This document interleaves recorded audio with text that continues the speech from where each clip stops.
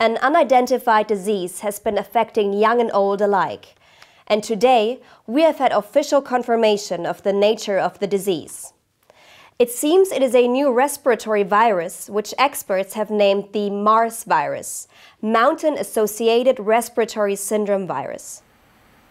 Initial laboratory tests have revealed that the new virus belongs to an unknown family of respiratory viruses. It's probably transmitted directly from person to person via airborne droplets or contaminated surfaces and causes shortness of breath, fever, and a dry cough.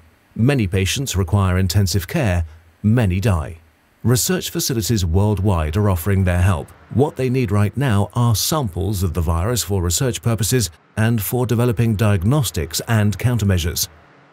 The next step will be to analyze the virus more thoroughly and to develop ways of diagnosing and treating it, and if possible, a vaccine. But for this, we rely on receiving samples and access to any available data. And of course, we ask ourselves, should we worry? With me is Cho Chang, a health expert who specializes in epidemic control. Looking at Anycountry, how do you assess the situation?